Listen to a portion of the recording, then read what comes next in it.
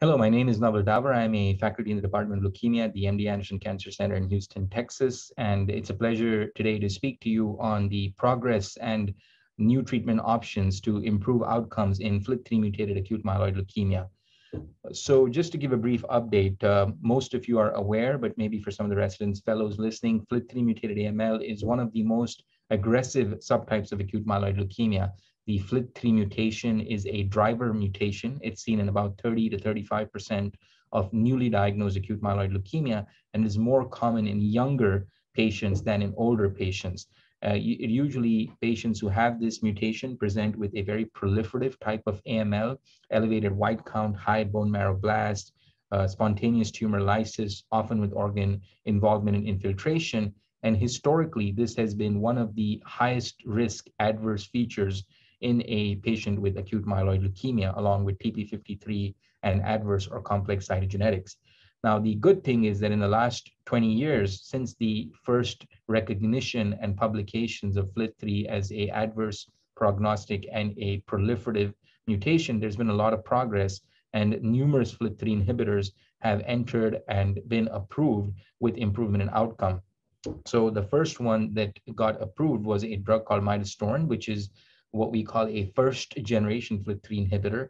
This was a drug that was a pan kinase inhibitor. It was actually not designed specifically for FLT3 mutated AML, but it was found to have a FLT3 inhibitory activity. And this drug was evaluated in a frontline setting in younger, fitter patients, 18 to 60 years of age, where a combination of intensive chemo, standard 3+7 frontline therapy for AML was combined with midostaurin versus 3+7 induction therapy with placebo, with a primary endpoint of overall survival, which was met. This study was called the RATIFY study and led to the approval of midostaurin in combination with intensive induction chemotherapy in newly diagnosed frontline fit AML patients 18 to 60 years of age was the study that was the population that was studied in this analysis. So after that, around the same time, we also started having drugs that were being developed in the labs and in the pharmaceutical setup that targeted FLT3 specifically. And this is what we call the second generation FLT3 inhibitors. These include drugs like gilteritinib, quizartinib, crenolinib, and even others now that may have even higher potency in early phase 1 studies being looked at. So gilteritinib was then in the salvage setting in a randomized phase 3 study where we looked at gilteritinib alone versus investigator choice chemotherapy, such as FLAG-IDA or MEC or hypomethylating agent. And this was a very ambitious study where we hope to prove that gilteritinib alone, single oral agent therapy, would not only be equal, but beat high-dose intensive 3-drug combination chemotherapies like FLAG-IDA, MEC. This was called the Admiral study, led by my colleague and friend, Dr. Sasha Pearl.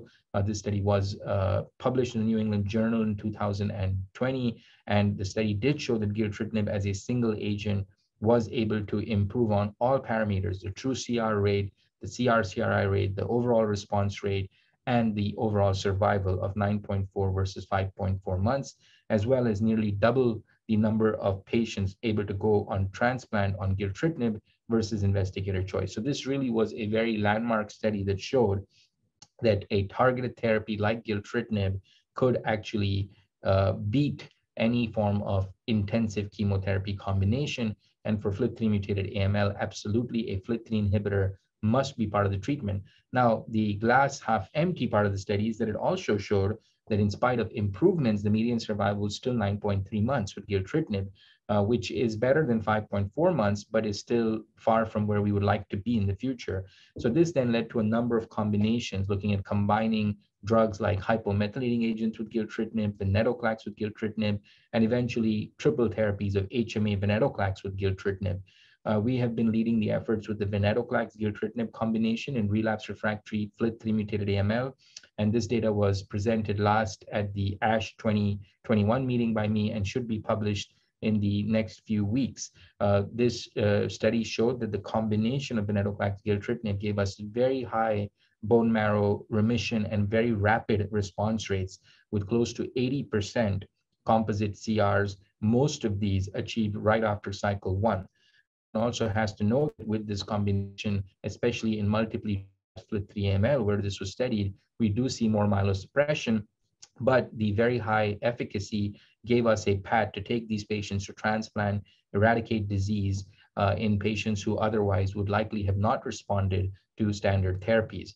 Also, we see that the molecular clearance rate defined in this study as less than 10 raised to -2 was double with venetoclax gilteritinib compared to what has been published previously by Dr. Altman and Levis and others for gilteritinib alone. So it looked like the responses were quicker, deeper, and often giving us a easier and more rapid path to moving these patients in the relapsed FLT3 to an allogeneic stem cell transplant, and then potentially doing maintenance FLT3. We have seen a number of these patients who historically would have no chance are now alive many years later on maintenance post-transplant. And I do think that in the future, especially for younger than 65 or 70 years, where our goal is to get these patients to a transplant, the combination of gilteritinib and venetoclax, at least in my mind, would be the way to do this quickly, effectively, and consistently. Now, that being said, one also, of course, wants to see what can be improved in the frontline setting. So we all know that hypomethylating agent venetoclax is a fantastic, highly effective regimen that has revolutionized the frontline therapy of older unfit AML. And this regimen did show good activity, high response rates in FLT3-mutated AML of about 65-70%. But in spite of the high response rates, the relapses remained frequent, and the overall survival in the FLT3-mutated older unfit population was only around 11.5, 12 months. This was published recently by Marina Konopleva in the Clinical Cancer Research Journal in 2022. So we have been looking at approaches to improve the outcome for this older unfit FLT3-mutated AML because HMA venetoclax, while giving good response, was not able to give sufficient durability. And at the same time, given our synergy, both preclinical and clinical, with venetoclax gilteritinib in the relapsed refractory population, the next logical step was to move the HMA venetoclax with gilteritinib to the frontline setting. Of course, we have to do a lot of dose finding because once you add a third drug, not only will it have a synergy for activity, but it could also have a cumulative myelosuppression. And so over the last 1.5 years, we at MD Anderson have been working on a investigator-initiated study led by Dr. Short, one of my colleagues, where we are looking at different doses of gilteritinib venetoclax. And we found that giving the azacitidine for 7 days with venetoclax for 14 days and gilteritinib at 80 milligram appeared to be the optimal biological effective dose, where we were seeing by day 14, 100% of the patients had no progressive leukemia. Either they were in a hypocellular insufficient marrow or they were in remission. And Dr. Short presented this data also at the ASH 2022 meeting. Again, early data, single arm, and we need more maturity, but the signal looked very good, where out of 15, all 15 frontline older unfit patients achieved a remission. And more interestingly, 14 out of 15 achieved a full true IWG-CR with recovery of all counts. Now, it does take longer for the counts to recover. The median recovery point time was about 39, 40 days.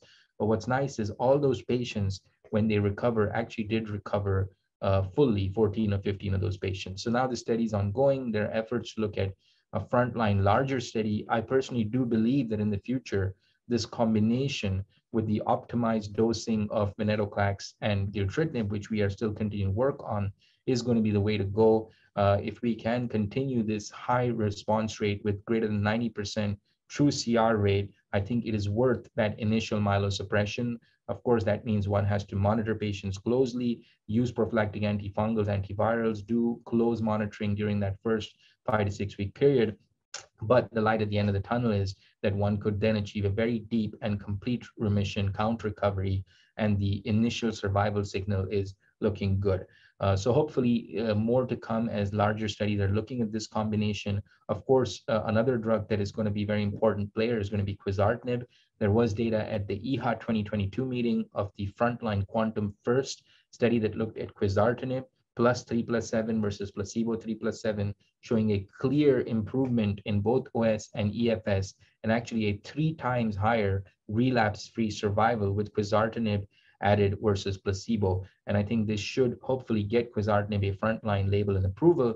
And then we also at MD Anderson are looking at combinations of HMA venetoclax and quizartinib And we're going to have to find out how to choose between gilteritinib, quizartinib, based on the FLT3 ITD burden, the co-mutations, and a lot of analysis is ongoing. But sufficient to say, over the last 20 years, from when we started with HMA alone and 3+7 alone, with dismal outcomes, the most recent data sets are showing a much improved outcomes. And in fact, this is now reflected in the ELN 2022, where FLT3 has moved from the adverse risk group to the intermediate group. And there is no greater proof of improvement in outcomes when we see that actually the prognostic classification score itself has been changed. And we hope in the future, as we optimize use of FLT3 inhibitors in combination with chemo and or venetoclax or HMA venetoclax, also use FLT3 inhibitor maintenance, also have multiple FLT3 inhibitors, that we will eventually get FLT3 maybe even into a favorable subgroup in the next 8 to 10 years. That is the goal, and a lot of research and efforts are ongoing towards that goal. Thank you very much.